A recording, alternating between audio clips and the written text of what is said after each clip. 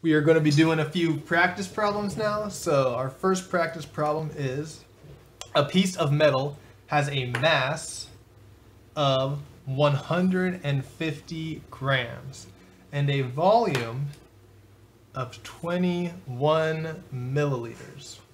So we can just write that directly into our density equation. Equals mass 150 grams divided by 21 milliliters. What is the density? So we could just put it into our calculator. 150 divided by 21 equals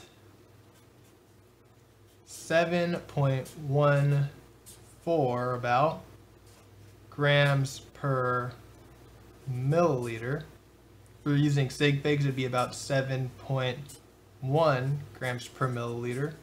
And we want to figure out, we're going to use this density now to identify what the metal is. So let's look at our table, and we could see the closest to 7.1 would be zinc. So we could say the metal is zinc. So that is our first practice problem.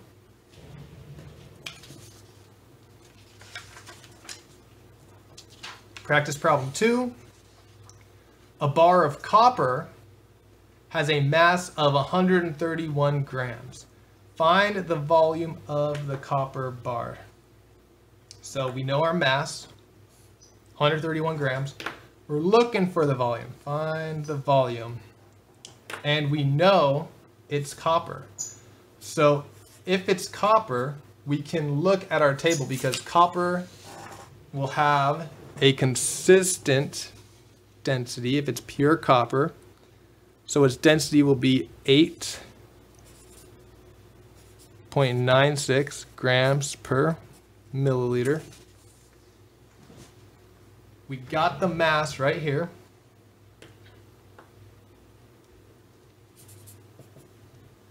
(131 grams). All we have to do now is find the volume, and we can rearrange our density formula to give us volume. So if we multiply, well, we just do some algebra, switch it around. So we got volume equals mass divided by density. And if we solve this problem, volume equals 131 grams divided by 8.96 grams per milliliter. And we should get, let's plug this into our calculator. 131 divided by 8.96 should get out 14.6 for volume. And remember, it would be milliliters. That's our units. So that is the volume of the copper bar.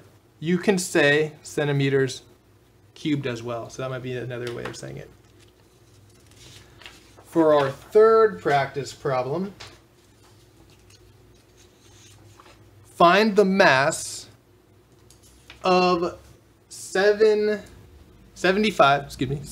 milliliters of cooking oil.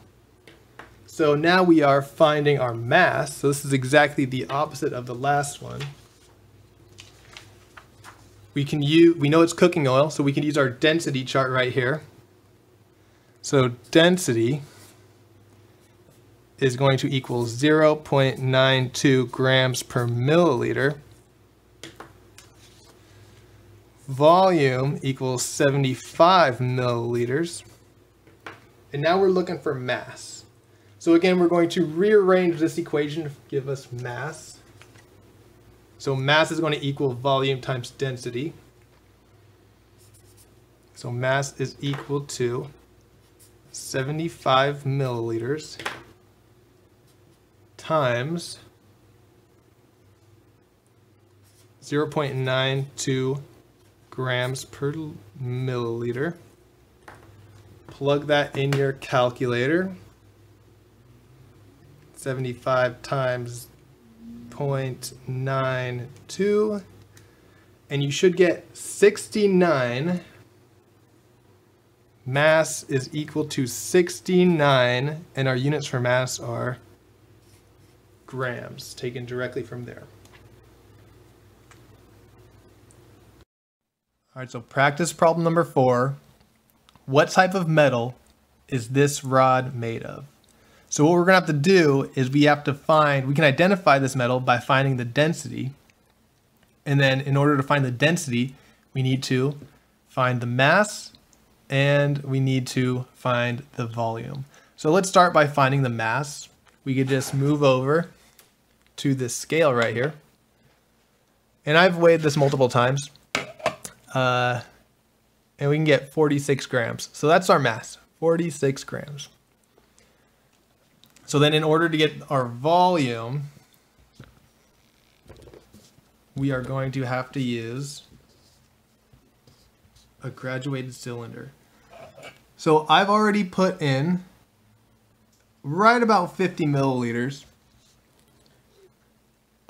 into that. We're going to say it's 50 milliliters. When you get level, that's what it is. And when I put my metal rod into my graduated cylinder, the water level is going to rise up exactly the volume that my metal rod is. So right now it's 50 milliliters. And as I put this in, we could see the increase. And let's get as close as we can to measure that. And it looks like it moved up to 76. We're gonna put it at 76 milliliters.